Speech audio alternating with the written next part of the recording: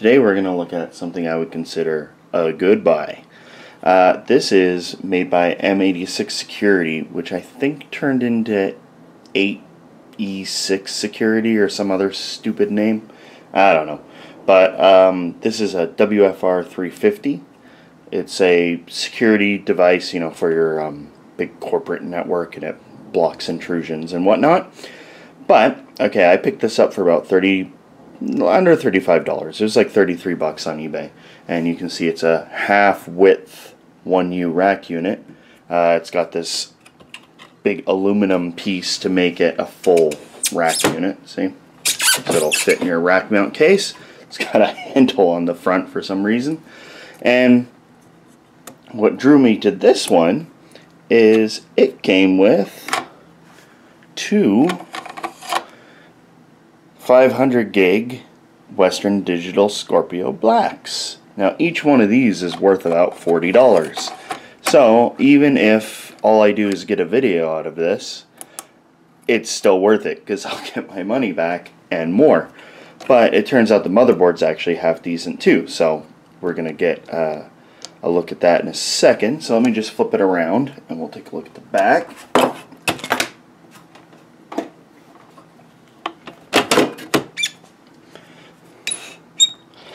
Now what's funny about this is it's screwed in at the back, but it's not screwed in at the front, so you can actually like bend it and stuff. Like this thumb screw is actually quite bent. So speaking of thumb screw, we'll just take this off. Remove the actual device, and you can see this is just a big chunk of steel or aluminum or whatever it is. And on the back of the unit we've got a 40mm fan, serial port, audio, 6 USB ports, 2 Ethernet ports or gigabit Ethernet, DVI and VGA, and some PS2 ports. Now the power is through this barrel jack, and this is the included power supply. It's a FSP group 5 amp 12 volt, so it's 60 watts. It does work. It's actually UL listed, shockingly. So I ran an unerase on the hard drives. They're formatted, they're Linux format, and they're it's running CentOS, which is an open source Linux variant, an all-in-one networking solution where it's your router, your security, your antivirus, all that stuff in one. So going back to the front, we've got a 16:2 LCD, and judging by this set of controls, it is made by Crystal Fonts. And as we saw earlier, these are two, well, this is a 3.5-inch docking bay for 2.5-inch drives. You can see it's actually the size of an old floppy drive or a hard drive, and it's got little locks for each drive, and these just pull out. So I'm going to remove the two drives, take the top off. Now this case is actually quite nice, you got the nice M86 logo on it, and it would make an excellent router. Unfortunately, it doesn't have space for a slot, so I don't think I'm going to use it, but just it's got this weird discoloration here, but I think that's just from the where the decal is, because this is, or sorry, the paint. This is like thicker paint here. Anyway, get rid of that, and we'll take a look inside. Inside we've got a single, kind of like one of those Pico power supplies, but really it's just a standard power supply. What it's doing is it's taking the 12 volts and switching into all the normal voltages you'd get on an ATX power supply, which is negative 12 volts, 5 volts, that sort of thing. And we've got the module right here with the serial ATA dock with 2 serial ATA cables running to the motherboard. The motherboard has 4 serial ATA controllers, or ports. It's actually a very nice motherboard. This is using the AMD Turon chip, the X2. I think that's what it's called. I'm not that familiar with AMD chips, but we'll open it up, get a better look at it. The motherboard's actually made by Contron, K-O-N-T-R-O-N, which is, I've never even heard of them. But you know, they seem to make a few different designs, and this is a relatively good motherboard. I mean, especially if you're just going to use it for a server or a router. But it actually supports up to 32 gigs of memory, which is kind of crazy. It has a PCI slot and a 16x PCI Express slot. And we've got parallel ATA, the aforementioned serial ATA ports, CF card reader, you can boot off that, audio. It's actually very nice. You can see the CPU's using a blower style fan, and the 40mm fan is plugged in over here. It is somewhat loud. The whole system pulls about 50 watts, and it does quiet down. Everything's thermally controlled and will, you know, so just lose all the sound after a minute or two. And we've got a 4-pin, stuck 4-pin, there we go, 4-pin PS4/CPU power connector. And you know, so it does take a regular ATX power supply. Now, I've looked around on this motherboard and on the power supply, and they're both riddled with bad caps. Now, everything works. This whole system boots, everything works fine, but these caps are probably going to die real soon. So, I am still torn on whether or not I want to keep this board.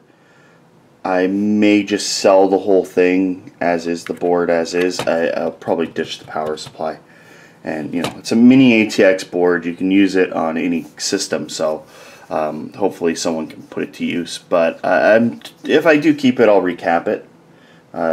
It'll probably cost, based on the number of caps I see, probably like $10, if not less, to recap the board using, you know, high quality, low ESR caps. So I'm still considering it. Now, up here we've got the Crystal Fonts display. This is the CFA 533 TMKU. All those letters and stuff just denote whether or not, or what color the display is. It's a blue one. We've got a USB connection to the motherboard, and it's running over to here. Everything in this case is really nicely tied down. Well, almost everything. This is the one thing that's kind of sticking out. And yeah, it's just very well. It's a very full case. Like you can see, like there's a million wires running around in here. Overall, it's a very nicely built product. I mean, they even hot glued some pieces down. So what I'm going to do is I'm going to take everything out, and we'll just get the motherboard and work with that. And I'll probably hook it up to an ATX power supply, since I don't really trust this one. I don't really trust this motherboard, but hey, we'll minimize it by just going with the motherboard only and removing the crappy power supply out of the equation. Now, the controls on the front do let you control all the settings, like the gateway address, IP address, all that sort of stuff. So there is quite a bit of control over it without actually having to log in.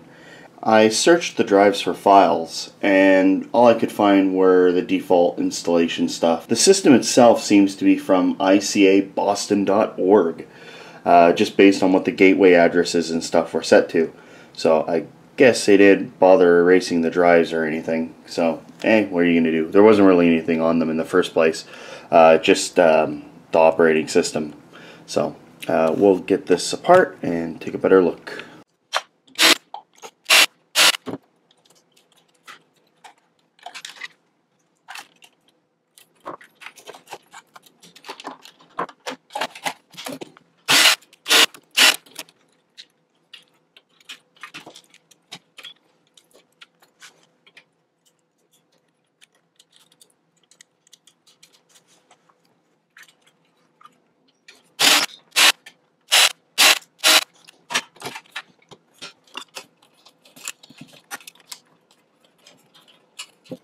This is the 40mm fan that's installed, made by Top Motor, Dyneon? I have no idea.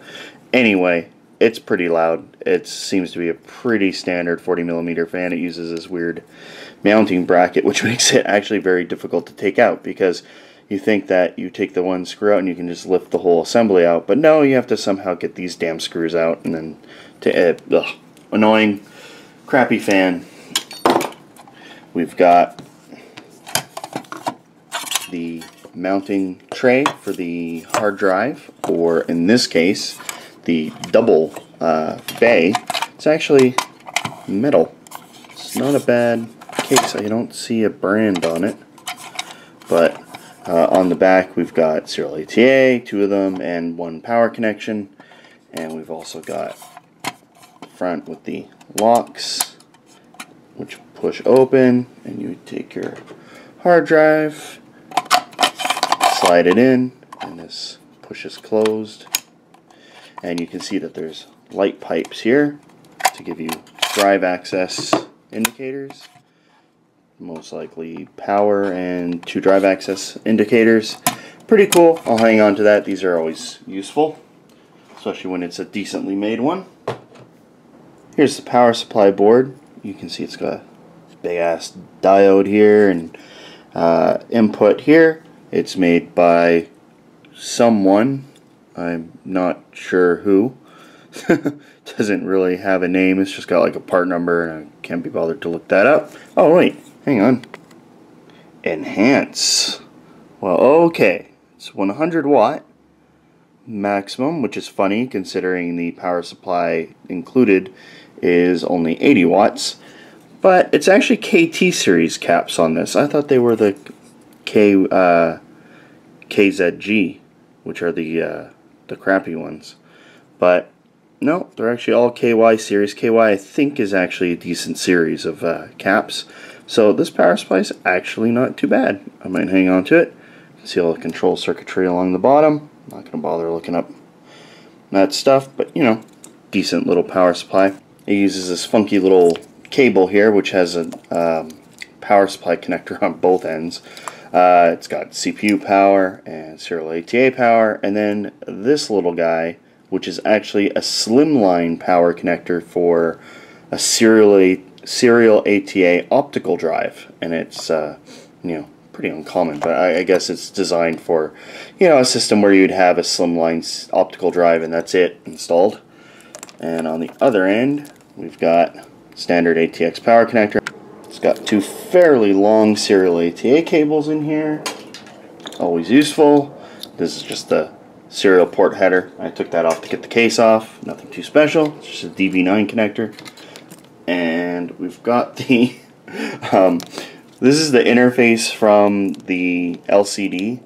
Now there's the USB connection, and this is the like GPIO connection, and it's, oh sorry, this is the GPIO connection. So these run to the display, and this can do stuff like restart the computer, which is how there's no power supply or power switch on the case. It just powers on because the LCD gets power and it automatically sends a power up signal to the motherboard, and it can also do stuff like restart it. So it connects one to the USB connector using this connection, but it's this convoluted wire that, like, look at this. It's running off. It's also got one running off to the header. Now this header is glued in, and as you can see, it took off the base of the header when I took it off the motherboard. Here you can see it goes right here. And this is obviously sending the restart signals and everything to the board.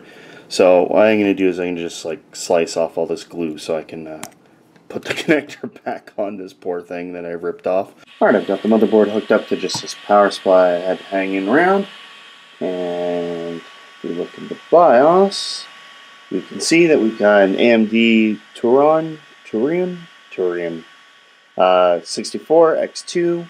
It's a 2-core, 2.1 gigahertz system with 8 gigs of RAM, which is pretty nice because worst case scenario, I can put that memory in my router and double its memory because I've only got 2 gig sticks inside that thing. One thing I noticed is under the hardware monitor, it says the CPU is 82 degrees and the external temperature sensor is minus 75 degrees. I don't know. I'm going to get the CPU fan off anyway, and we'll put on some new thermal grease just in case. So I've popped off the heatsink. It uses this little clipping mechanism, and you basically grab a screwdriver and you push down right here, and that releases this, so you can just pop it off. And this is just a pretty cheap aluminum heatsink with a blower fan made by Ada. Who knows? Anyway, never heard of them. It makes a fair bit of noise. Well, it's actually not too bad for a blower fan, but it's still pretty loud. And we've got the main CPU down here. Now, one thing I noticed about these memory slots is they're SODIMMs, right? They're for mini ITX boards and stuff like laptops usually. Small outline DIMM, tiny ones. So it's got its two slots here, right? And they both have these Kingston 4 gig sticks in them. Now, one thing that's cool is that these fold in. So if you have one stick installed, you can kind of just fold these down out of the way. I've never actually seen sockets that do that. Moving on to the CPU, this one needs to be removed with a screwdriver, which I think I have one around here somewhere. Yeah, alright. You have to put a screwdriver into this little locking mechanism and undo it, and that releases the CPU. Note the 100 million pins on the AMD chip. I believe this is the first time an AMD chip has been found in a piece of networking hardware that I've taken apart. I know they do exist. I know some of the Supermicro boards are AMD based, but this is the first time I've actually come across one for myself. And if I stop dropping it, this is the AMD Turion X64X2, and as I said in the BIOS, it's a 2.1 gigahertz dual core. And yeah, interesting. Never really looked at the AMD sockets before. Impressive. Going along the motherboard, we've got these, I think these are KMG caps, and I think KMG caps are okay from Nichicon, but they are mixed in with these KZG series, which are crappy. We've got buzzer, Realtek audio, and I think that's an audio port. This is a front audio connector. It's a weird one though. 32-bit PCI, 16x PCI Express. I don't think it's really 16x. It's probably like a 4 or something. But it's a physical slot, so you can actually put in a real video card here, and it would just be limited by the speed of the interface. We got your CF card reader here. I think this is their GPIO, like just general expansion port. Oh no, this is the weird. These are the system headers, like the startup power LED and that kind of stuff. 2 parallel ATA, the power connector. You got the voltage regulator unit for the power supply, or sorry, for the CPU. And you can see all the inductors and stuff like that. USB and serial and whatnot, nothing too special. In here we've got the 4-pin CPU fan connector, and there's another 4-pin fan connector here next to the CMOS battery. The North Bridge and South Bridge have heat sinks on them. Maybe I'll try and get those off. And yeah, it's a decent motherboard. I'm actually quite impressed with that for a non-server brand board. Here's the back, the KT690 MITX. They make a couple other versions, some of which have soldered on CPUs and other minor differences like FireWire and stuff. And hidden underneath here is an PCI slot. So you can actually put in a wireless card or something under here. Not a bad thing indeed. I think this is just the Super I/O controller giving you the serial ports and probably Ethernet and stuff like that. Oh, these are probably the Ethernet controllers. Realtek, you know, so much for having a nice reliable PFSense router. No, they do not like Realtek. Just for fun, let's see how Windows 7 works on this thing. I just installed the 64-bit Ultimate version, and it did the restart and all that stuff. And now it's got to restart 800 more times because it is Windows, so it does require at least 1,500 restarts before the computer is usable. Well, it finally restarted a few more times, and now I'm actually in Windows. And you know what? It turns out it's actually not too bad. It's actually quite usable, and I don't have the graphics drivers installed right now. I'm not going to bother trying to track down all the drivers for this thing. Yeah, it's actually not bad. It would work as a home theater PC. I don't know how well it would be at how good it would do at decoding stuff, but hey, it's not terrible. Yeah, it's getting 1.0 in graphics because there's no driver, and even if it did, I think it's an ATI Rage X1900, so it would barely get above 1 anyway. But yeah, you could always put in a PCI card. Yeah, not too bad on the CPU performance and memory. So yeah, pretty decent little machine. I'm just going to erase the 2 drives and then box it up to go, because yeah, I don't think I need this one. So I'm going to go ahead and just resell the board and the drives. But it was pretty interesting. Oh, the fan's actually slowing down for once. Yeah, I think it was a pretty neat machine. Very, very nicely built. Nice quality system, aside from the few bad caps, which I'll probably replace. We've got some solid caps on it too.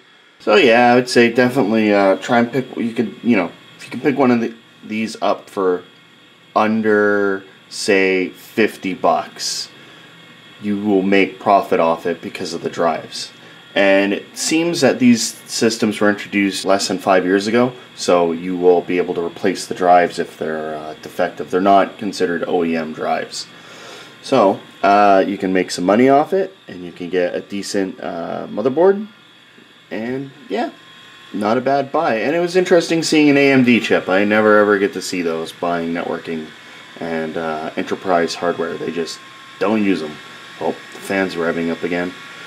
Anyway, like I said before, this wouldn't make a great pfSense board, just because pfSense really hates Realtek network cards. You could put in a card, of course, but like I have to. But that kind of ruins the tiny form factor.